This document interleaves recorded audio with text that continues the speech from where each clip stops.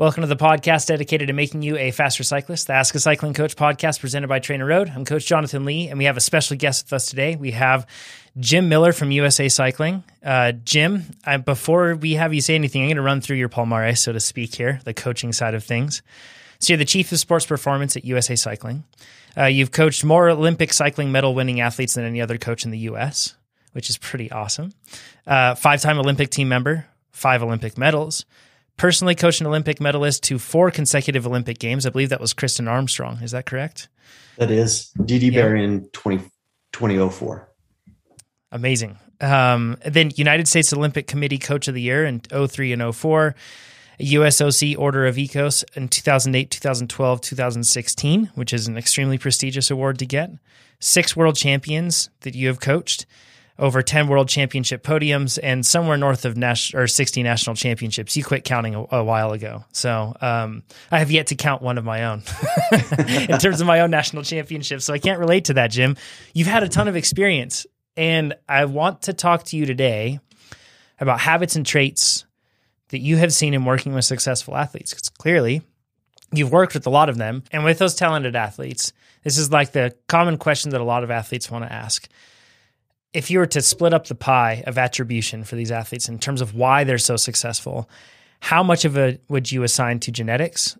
How much of it would you assign to the training that they do? And how much of it would you assign to just the mentality of a champion that they may have? Well, the first thing I'd tell you, if they're going to win at this level or at the big level, they have to have the full package. They can't have 2 of the 3, 1 of the 3. They can't be super good in one, but not equally awesome in another.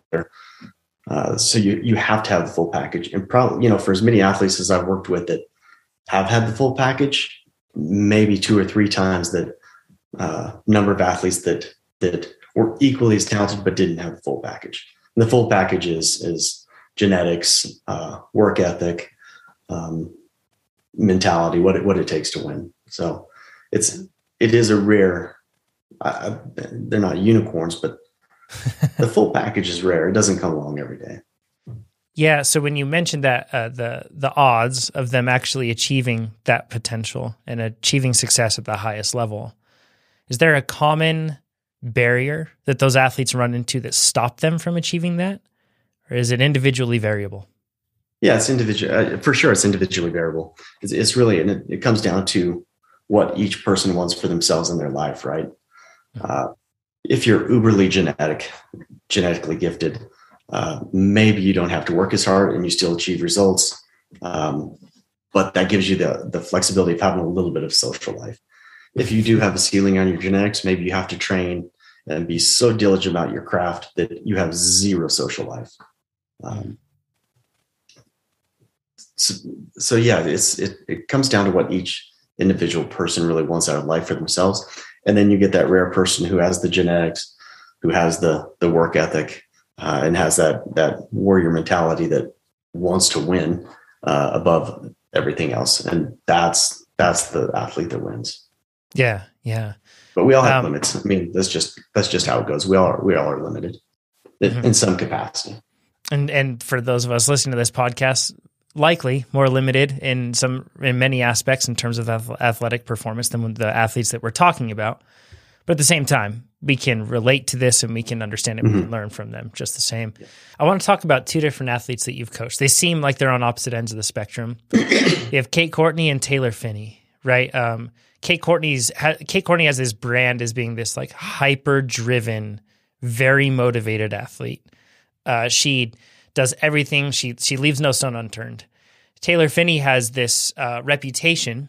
During his career, he had the reputation of just dripping with talent and potential, but struggling to be able to fulfill that potential in one way or another. It's almost like the world had different hopes than what Taylor had. How did you coach those 2 athletes differently? Because it seems like their motivations would be very different. Yeah. Well, at first I'd say I had different roles with both athletes. With Kate, I do ride her training day to day. With Taylor, he was just in teams I was working with. So whether I was with U23 road team, junior road team, elite road teams, World Championship Olympics or track teams, whatever, he would come in and come in and out of the teams I was working with. On a day-to-day basis, I think it was Neil Henderson and then later Bobby Julich that he primarily worked with. But they're similar, but they're also unsimilar. Kate is very focused and driven and knows what she wants to accomplish and is good at it, also sharing it and, storytelling with it. She absolutely approaches her business with turning every stone. Taylor, on the other hand, he was a ton of fun to be around. If he was in your team, you had a great time with that kid. Just a fun guy to be around. He kept everything loose, light, nonstop jokes. But the difference was he could flip the switch when it came time to race and came time to compete, came time to prepare. He very much could flip the switch and be that hyper focused, hyper driven, triple A type athlete that relentlessly pursues what they're after. So maybe a little bit of his demeanor doesn't portray or characterize who he really was internally or inside. Yeah. So it's not necessarily one athlete is serious, another athlete isn't serious. They both can turn it on when they need to be able to turn it on. Yeah. How do you motivate athletes to turn it on? Now, once again, if you're just dealing with pre-motivated athletes that are already in that place and you don't have to do a whole lot of that, but how do you get to that point where you motivate an athlete to be able to achieve? Yeah. Well, I think coaching is motivation, right? If you can't motivate an athlete, you actually can't coach. That's the truth of it. And I think motivation really comes from the relationship. If you don't have a relationship with that athlete, you probably can't motivate them to do something that they don't think they can do. If I were to try to encourage you right now to go, I don't know, run through a wall, I probably couldn't talk you into it because you have no reason to believe that I'm right, that you could run through that wall. And you're just like, I'm not going to do that. I'm going to get hurt. However, I think if we work together and we pursue this performance we're after and built this relationship, I could convince you to give it a try. You may not be able to run through it, but I could convince you to try. I can motivate you enough to try. Mm-hmm. And I think coaching a lot of times is motivating somebody to believe they can accomplish something they don't believe they can do, but they try it because they believe in you so much. So a lot of times I think even at a high level, low level Cat 4 athlete, you're still trying to convince them and motivate them that they can do something that they aren't 100% sure they can do. Sure. So I think it's a big part of it. And for me, that comes back to developing the relationship. If I don't have a relationship with that person, I have very little leverage to encourage or motivate them to do something they don't believe they can do. Sure. I feel like it's generally accepted that athletes, like highly successful athletes, set really lofty goals. Mm-hmm. Do you find that to be the case? And the sense that they set goals that might even seem unachievable? Is that a common trait amongst successful athletes? Yeah, it's also a common trait among unsuccessful athletes. Yeah, so what's the difference? Yeah. Anytime I start talking to somebody about goal setting, and goal setting for me is super important because that is your roadmap. That's your roadmap to where you're headed, what you're trying to accomplish. I always want to get down to what really motivates them. What is it they really want to win? If you ask an athlete at the beginning of the year, what do you want to do this year? They'll tell you three things. I want to climb better, sprint better, and time trial better. Sure. And you're like, oh, yeah, why not? We could make all that happen, then I would be a genius. Right? Yeah. Or that, if you're talking to road riders, they want to ride in the World Tour. They want to go to the Tour de France. If you're talking to guys who've won at the U23 level, junior level, U23 levels internationally, then they'll talk about not just being in the Tour de France, but winning something in the Tour de France. They want to chase something. So I think it's all a little bit relative, but I like to try to drill down to what it is that really motivates them. So yeah, hit me with a big goal, talk through it, let me hear it. Let's put it down, but then let's scoot it to the side and then really start drilling down into what motivates you. What is it you really want to win? And then that's where we start. But if they say they want to be in Tour de France, I'm like, okay, look, let's look at your progression year over year. You've grown basically 3% for the last 4 years in a power profile. And just take FTP as a sort of an example.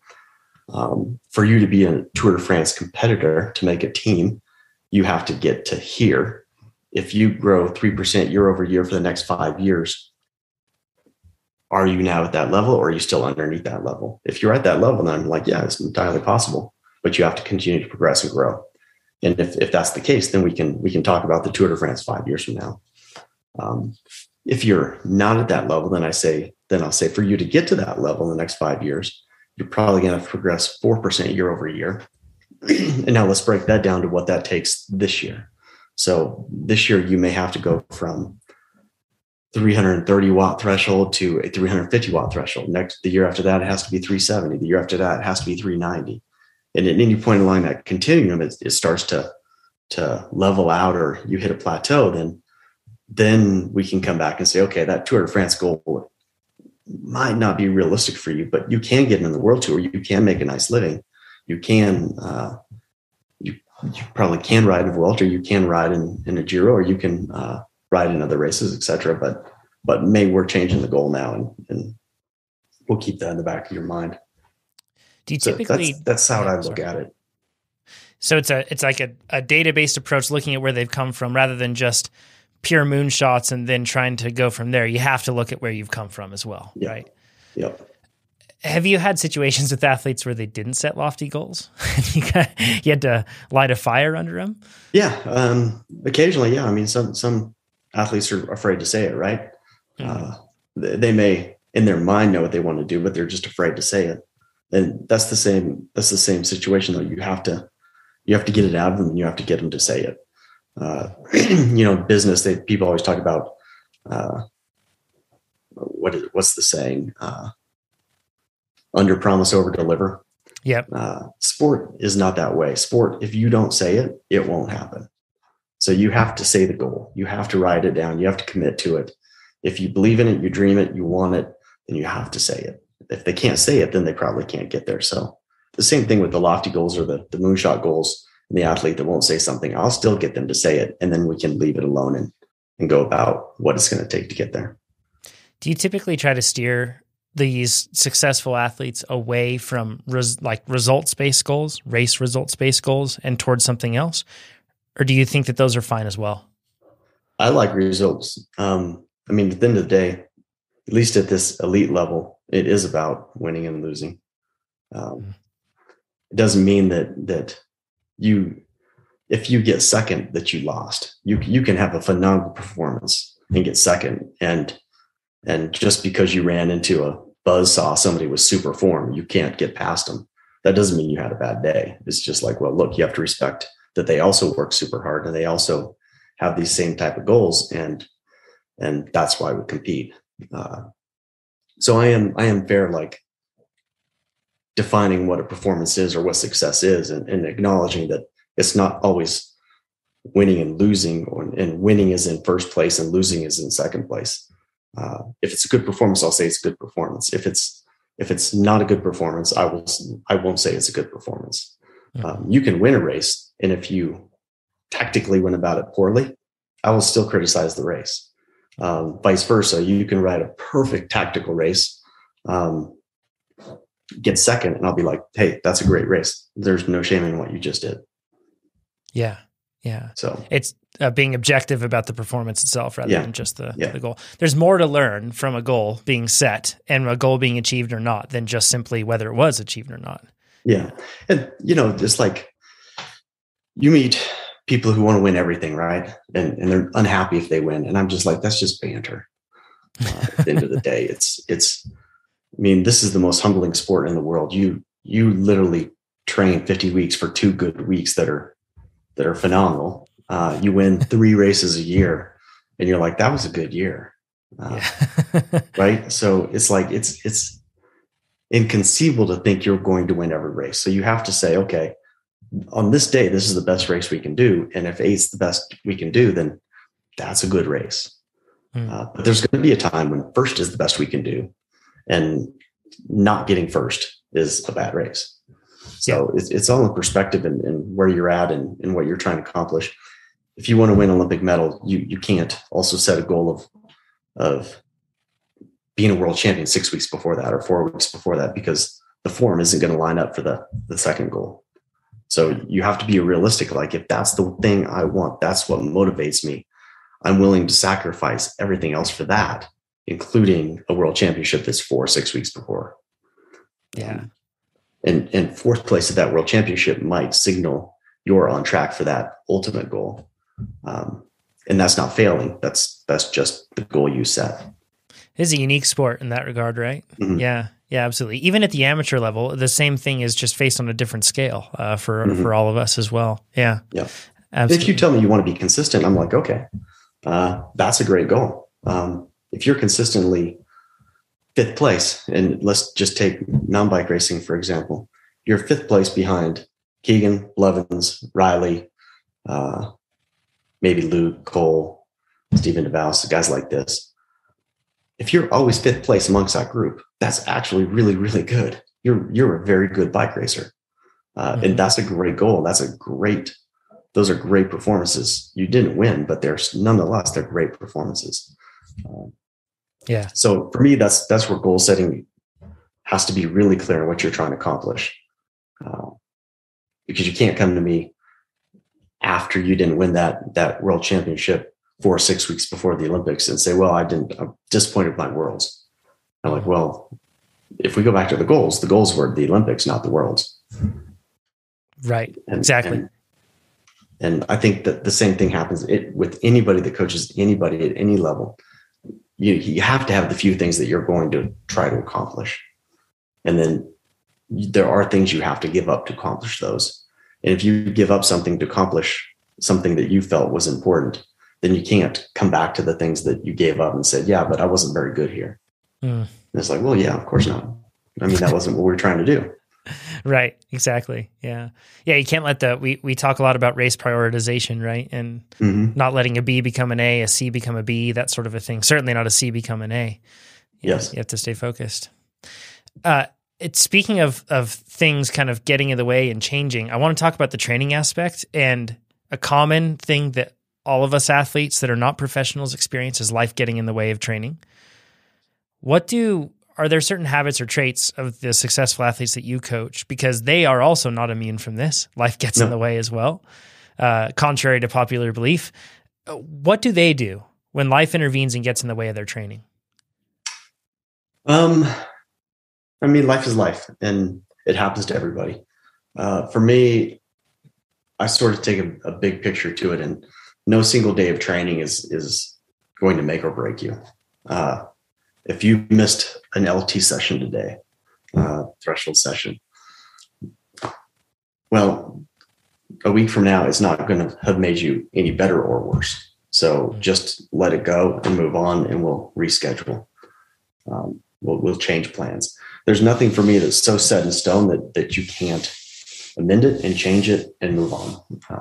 I think if I think of a characteristic which you're getting at, I think in high performers or successful people, athletes, businessmen, whatever it is that you're a high performer at, they all have this ability to move on quickly, whether they're moving on from winning, they're moving on from losing, they're moving on from a day going wrong, they're moving on from life problems, whatever.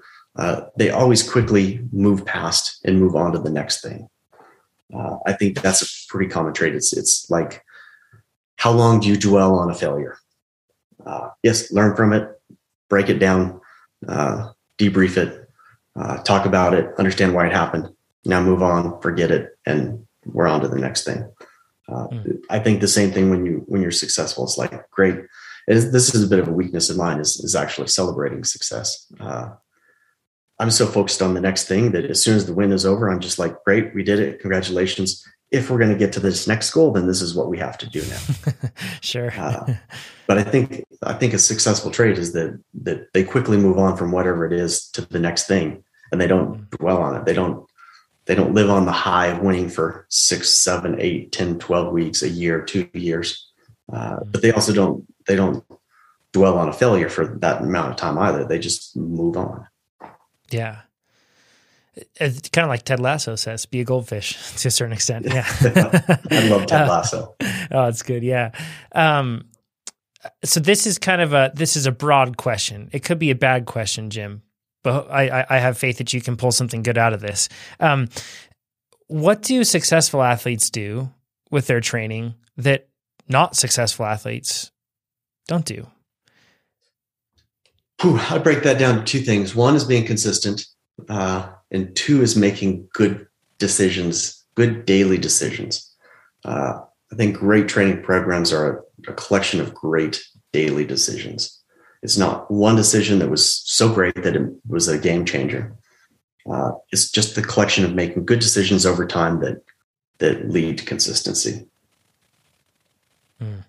Yeah, because that's the number one thing that we see too in just the data and mass when looking at it with millions and millions of rides and athletes around the world. Mm-hmm. Consistency is the greatest driver. Now, there's so many things that make up that consistency, right? But consistency is the greatest driver of improvement. People are consistent, improvement goes up. Yeah, and I would look at it, a sort of an odd way to look at it is the flu. If you get the flu, you miss a week of training while you have the flu. The second week, you can just barely ride enough to get out of your own way. The third week, you start to feel okay. And it's not till the 4th week after you've had the flu that you actually can train. Okay. So for me, when an athlete gets the flu, they've missed 4 weeks of training immediately. If you're training, 45 weeks a year, you're missing close to 10% of your year, right? It's a lot. If that happens this year and it happens next year and it happens the year after that, you consistently get the flu, and you compare that to a person who doesn't get the flu, all of a sudden they have almost a 12-week training jump on you, and you never recover from that. You never come back from that. The flu is actually really simple. It's hygiene. It's monitoring load. If you train too hard, you go overboard. You do too much. You make yourself susceptible. You get the flu. I use that as a sort of a consistent marker. If you consistently don't get the flu, then we're managing load really well.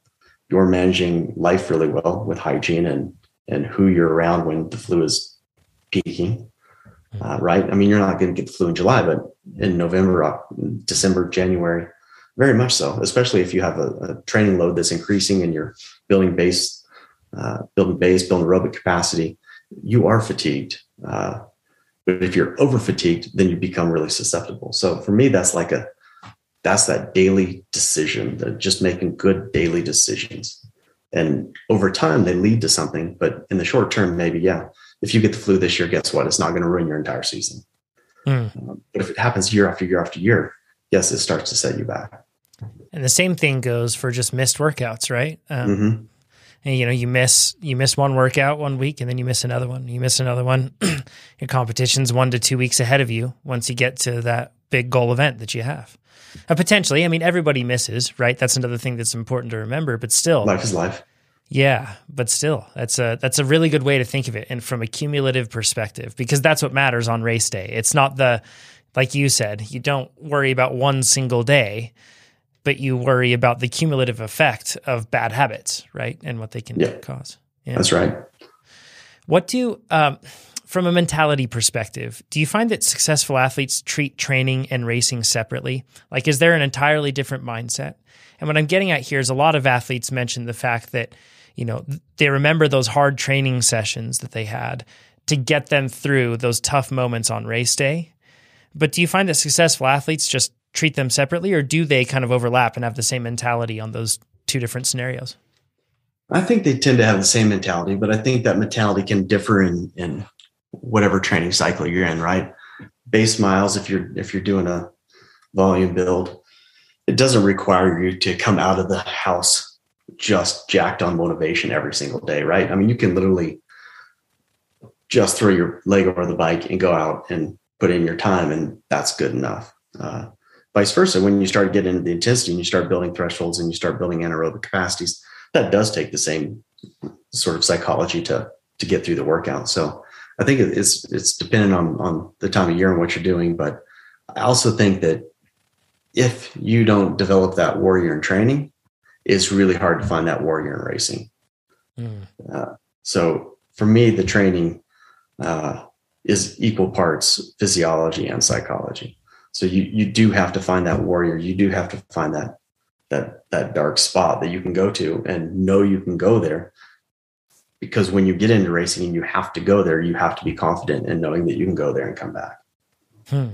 From that same perspective, we taper athletes before they get to a big event. Do you taper them psychologically as well? Do you find ways to do that? Or do you feel like we have a bit more endurance in that regard to keep the fight in us? Yeah, mentally, I think anytime you start peaking an athlete, physically they feel great because the load, the volume, the intensity has all come off. So they like for me, the telltale sign is they're actually trying to sneak in a workout or an interval or a rep. They just want to test themselves. Or they're not sleeping super well because they have so much energy. They just don't need that much sleep anymore. So I think physically I always feel really, really good. Psychologically, it's just sort of that this is building to this crescendo of what we're trying to do. And yes, there's a little bit of anxiety associated with it because it's hard and you're doing something hard, and hard things are hard. That's why they're called hard. Right. That's also normal. But I think the confidence in that comes from knowing that the preparation, the planning was tip top, and that yes, while they're nervous or they're anxious about it, they do know and have that confidence that they're prepared for the task. So it's I think that psychology piece had to be developed over the course of time and through the training and through the racing. But when you get to the peak, it should be intact and it should be there. I don't think you have to do much with it. Right. When you're preparing like the pre-race plan or strategy with your athletes and how they're going to execute, is there a typical model that you follow to get them focused and in the right headspace? Do you look back on what they've achieved, or do you just focus on the goal they need to achieve? Yeah, I think when it comes to goals in races and how you approach the race, to me, it's where they're at the moment defines what they tactically can pull off. And then also you have to take into consideration their competitors, right? Where are their competitors right now? And what do they have to do to beat you? And what do you have to beat them? If you can break down a race into as simple as you can, and you have like one or two or three things you have to accomplish, and if you can accomplish these things, they're going to put you in position. That then makes the race less difficult to think about, because you're like, okay, I just have to do these three things in the first lap. We're talking about 11 minutes if it's cross country. If I do that, I'm going to be in a great position to pursue my goal. That gets a whole lot simpler than thinking about, okay, I've got to get a good start. I've got to get in this position. I got to do this. And then I've got 6 more laps I have to worry about. Yeah. Yeah. Right. So I try to break it down to just like, look, if we want to beat this person or beat these people, these are the few things we have to do. These are the few scenarios we want to accomplish. If we can get here, then you're going to have a great chance, and it'll take care of itself. Road racing, same thing. It's like, how do you make the selection? How do you not spend energy? How do you fuel for 4 hours later? Simple things like you got to make the selection. If there's wind, you have to get in position for the wind. You have to make the selection. Then you have to sit for 2 or 3 hours. Bike racing, there's always plenty of opportunity. You can find opportunity everywhere. It's like race went super hard. You got through some crosswind. Everybody's set up. Hey, great time to attack, except you have 100K to go.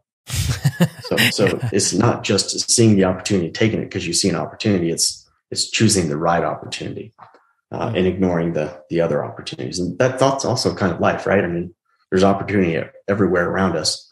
You just have to know what it is, what you're trying to accomplish, and then choose the right opportunity for that task.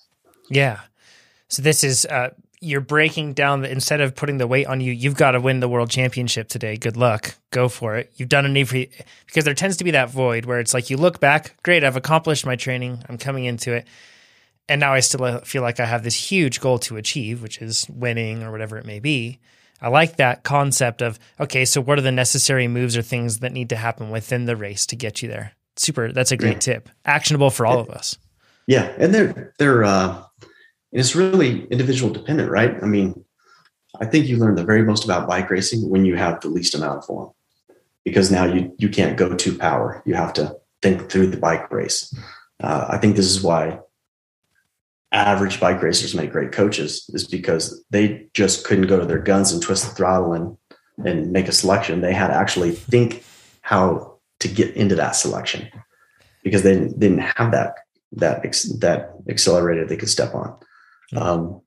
Vice versa, when you have really talented athletes and they're not on tip-top form, it's like, look, this is your opportunity to learn how to race a bike. It doesn't, because you're not in tip-top form, is not your chance to say, well, 10th is going to be good for me today, and I'm just going to race to 10th. It's like, no, you still have an obligation to try to win. You have to think your way through it. You have to try. You have to use your strengths and try to eliminate your weaknesses. And then at the end of the day, if you end up 8th, then 8th is the best you could do, and we'll be happy with that. But that's your chance to learn how to bike race. Yeah, poor fitness isn't an excuse for poor effort, right? Exactly. And it's in those moments that we tend to learn the most. Constrained on resources, you get real creative, right? Yep. That's how it goes. Have you noticed pre-race routines or habits from your successful athletes that are consistent across? Because, you have Kristen Armstrong, and she's doing time trials. And then you have Kate Courtney, and she's doing cross-country Olympic. And then you have somebody like Keegan, who's doing, these days, more marathon stuff. And you have Taylor Finney on the track. So you've seen athletes like all over the spectrum, whether it's visualization, a specific like warm-up format, or things they do to get in the zone. Are there specific traits that they do pre-race? Yeah. So I think pre-race days, pre-race rituals, I think the more automatic you can make them, autonomous, the better the day is. The last thing you want is somebody waking up at 8 o'clock in the morning and then debating whether they should go for a morning spin or have breakfast first. It's like part of preparing, part of planning is have already worked through that, and you know exactly what you're doing. Yes, if you want to, you have a C race, you want to think about trying something else. I'm like, great, let's try something else. But an A race, absolutely not. We should have already figured it out. If we didn't figure it out, then that's poor planning. That's poor preparation on our part. But yeah, race day has to be as autonomous as it is. And it can be all over the board. I had a world tour guy that raced grand tours. He would do 4 or 5 hours the 2 days leading into the grand tour. And you're like, well, you're just extending his grand tour, right? But for him, if he didn't do that, he wasn't metabolically efficient. He wasn't opened up. He wasn't ready for those first couple of days. And if something happened in those first few days, there were separations, there were splits, you had a crosswind, whatever, he would always get dropped. So we ended up figuring out that if we did these 4 or 5 hour days, and they weren't hard, they were just long. He fueled afterwards, refueled afterwards. It physically wasn't a cost to him, but his body was turned on, and he was capable of making selections early in races. If you could look at the race and say, in this week, this first week, there's not really anything tough until Thursday or Friday, then yeah, you could use those first 3 days in the race as the opener. But if there was a prologue that was important, or a time trial early, or you see this in the tours, the grand tours all the time, you see these little 5K mountaintop finishes in week 1 that don't look like a big day, but turns out to be monstrously difficult. Then yeah, we would add the 4 or 5 hours beforehand, and he would come into it rolling and good to go. But it's really individual, but it has to be autonomous. You have to do the planning and preparation before. You have to experiment. You have to know what works, what doesn't work. And then when you get into your A races, it's just automatic. You don't debate it. You don't discuss it. It's the same thing happens. You wake up at 8, you have breakfast, you go for a spin, you take a nap, you have lunch, you go warm up, you go to the start line. It's everything from I take off my pants, warm ups, I take out my top, I take a swig of this, and now I'm on the start line. And there's nothing left to chance. Yeah, it's all intentional and all planned and in place. Yeah, and that's same warm up. Mm-hmm. Everything just as automatic as it possibly can be. Yeah, and using those B races or C races or even just training days to refine that is a great opportunity, right? Yeah. We kind of talked about having a lofty goal coming into it. You talked about achieving those stepping stones that lead to being able to achieve your lofty goal. What do successful athletes do when those stepping stones aren't achieved? So in other words, when the race isn't going to plan and it's the big moment and it's their A event, what does a successful athlete do in that moment? Well, yeah, it sucks when that happens. But it is, that's why we compete. That's the whole purpose of it. And I think generally is sometimes you're just going to have to do the best ride you can do. It may not have been what you wanted, but it's the best you could do on that day. And that's that. And in this scenario, quitting for me is never an option. You just don't quit. If you quit, you start quitting. It gets easier and easier and easier to quit. So that's never an option for me. The only option is do the best ride you can today. And then post-race, we'll debrief this and we'll determine why it didn't work out. And that's the more important piece to this. But yeah, it's if peaking were that easy and winning when you want to win was that easy, then we would all win all the time. It's difficult and it's challenging and it doesn't always work out. So when it's not working out, it is what it is. And post-race, let's debrief and find out why. Do you ever find athletes going into a spiral from those sort of things where this is like a common thing where you see one thing doesn't turn out how you anticipated or hoped it would turn out. So then as a result, you kind of let the whole thing unravel and you spiral out of control, psychologically speaking. Performance ends up suffering. Have you had athletes that have experienced that? And what advice would you give to an athlete when they're in that scenario, when things start to come unraveled and they lose the plot? Yeah, it happens a lot. It happens to a lot of people more often than you realize. I think when we look at other people's performances or years or seasons, we recognize, they had a bad race. We don't recognize that they had a bad race before that. They had a okay race before that. They had a bad race before that. We don't see the totality of the picture. Only when we reflect on ourselves do we see the totality of the picture, right? So we think everybody else sees what we see, but really we only see what we see, and everybody else is only looking at themselves as well. For me, I think whenever you get in that scenario, so this is sort of also a bigger picture of the culture you create around you. I think if you have people that will spiral with you, it's very hard to control. If you start spiraling and that causes the next person in your team to start spiraling, and your team could be your training team, your coach, your nutritionist, strength coach, team director, whatever it may be. Friends. Yeah. Then it is very hard to control. But if you have a culture where it's positive, people pick you up, they lift you up. Their goal is for you to succeed. The spiral is hard because you have 3 or 4 or 5 people who aren't letting you spiral. So I think when you see that happen to athletes, I think you have to look at the totality of the team around them and why that is, and then find who's allowing the spiral to happen. I think culture, people talk about culture a lot, and it's a super big buzzword at the moment, right? Everybody has culture. Culture is an easy and fun thing to talk about, but culture is actually living it. You have to live it, right? And if day to day you have a bad workout and I say, hey, stop. Let's look at it. You had 5 reps, 1, 2, and 3 were A grade reps. Number 4 was B, and number 5 was a D or F. 4/5 of your workout was good. We can live with that, right? 1 rep didn't crush you.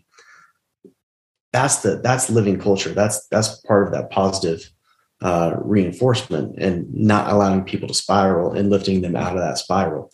You have to do that consistently all the time. And that's what creates the culture. And that's what creates that sort of, that magic. That is the secret sauce, the magic around you that doesn't allow that to happen. And when it does happen and somebody does spiral and they have a bad day, then they have a bad day, then have the bad day, you still have an obligation, if you're part of that team, to continue to try to lift them up, continue to try to lift them up, continue to try to lift them up. You can fail without being a failure. And for me, that's what I try to create within the teams I work with the individual athletes I work with, within the coaching staff that I have at USAC. Is that for me is non-negotiable. If you're not going to live that type of culture, then you're out. It's just straight away. I no ifs, ands, or buts, no games. That's a demand and that's expected. And that's how I manage those bad situations, because life is life, sport is sport. You're going to go through bad periods. It is what it is. And if you're not prepared for that, or you don't live that sort of culture, then yes, things can get really, really bad and out of control. But if you do live that, you can manage that, and you can keep it from going super deep or super dark. Yeah. A great point. And all of us can build that support system, whether it's official in the context of a team or not. All of us can choose who we surround ourselves with. Yeah. Great point. This may be the last question. I have tons of questions that I want to ask you too. At some other point, we'll end up asking them. But I want to ask how athletes, because this one is specifically like athletes, examples like Kate Courtney is an example in the mountain bike world where she achieved success. And it was honestly, I think for a lot of people, probably not for Kate, because I feel like Kate's so driven, but for a lot of people, and probably not for you, it was like, wow, she's already there. She's already world champion. But then it was like, okay, so how do you deal with that pressure? And that is something that I think a lot of amateur athletes on a very different scale, but also relate with, in the sense that they had a great day one day, or they may have some sort of reputation that they feel like they have to live up to. How do you mentally help your athletes, or what should an athlete do mentally to deal with pressure from previous results, pressure to perform that comes from that? It is tough, and everybody struggles with it.